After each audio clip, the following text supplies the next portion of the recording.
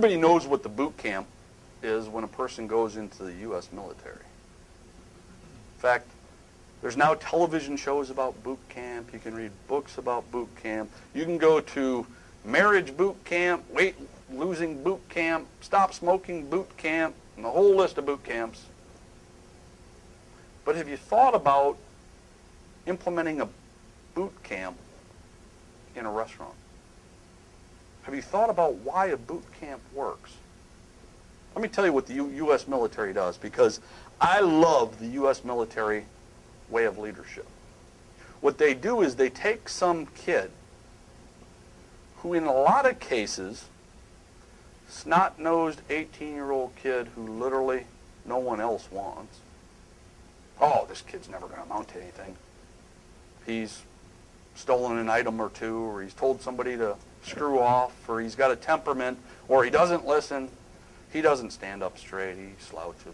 He shows up late. He doesn't care. His grades were bad. And the U.S. military says, ooh, I'll take you. And the kid comes in. And right out of the chute, the U.S. military says, this is how you're going to act. This is what you're going to do. And if you don't do it, we're going to break you down and build you back up over and over and over and over until you do it. They're pouring commitment into this kid. They're pouring passion. It's amazing because, of course, we all know U.S. Marines. This kid, 6 weeks ago, 8 weeks ago, 10 weeks ago, was a member of society that, oh, he's never going to amount to anything. And we're going to break this kid down, and now you say to the kid, well, what are you? Oh, Marine! I mean, they're happy as can be. They're proud as can be. And then we give them multi-million-dollar pieces of equipment. Now, last week, before they got in boot camp, we wouldn't let them use our lawnmower. We didn't think the guy could handle the fryer, so there's no way he's going to work the fryer. No way. Cash register? Are you crazy? I got $110 in that cash register. I am not letting this kid use the cash register. And the U.S. military is giving him millions of dollars of pieces of equipment. Millions of dollars of training. And in weeks, I'm a Marine. He's proud as can be. Then you see the kid in the airport. And it's, yes, sir. Yes, ma'am. Opening doors for people. Helping people put their luggage up in the luggage bin. I see full-grown men,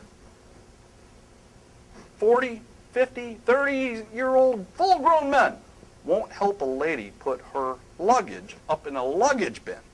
But this 18-year-old kid who weeks before couldn't use the cash register or your lawnmower, he gets up from his seat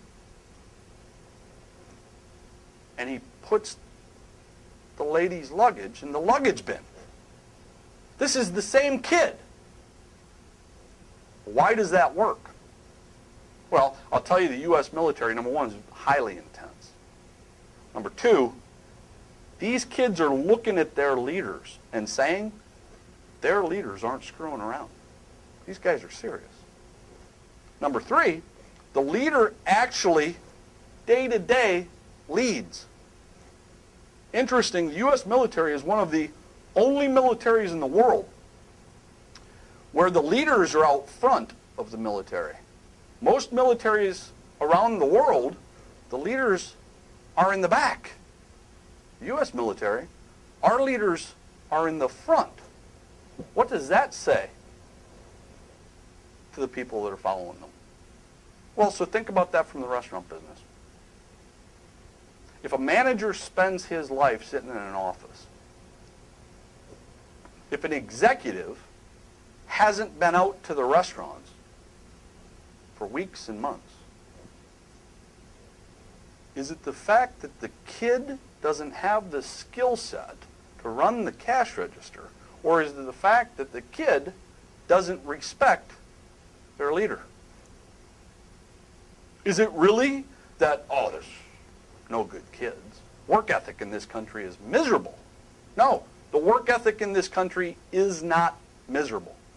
The leadership in this country is miserable. The U.S. military can prove to you that the work ethic in this country is great. And I'll tell you, the great running restaurants can prove to you that the kids working in restaurants, in great running restaurants, the work ethic is great. Chances are pretty good if you're running a bad restaurant, then the work ethic is not very good. But it's not because of the kids. It's not because of the employee. It's because of the leadership of the people that are supposed to be leading them, sitting in the office, not out front.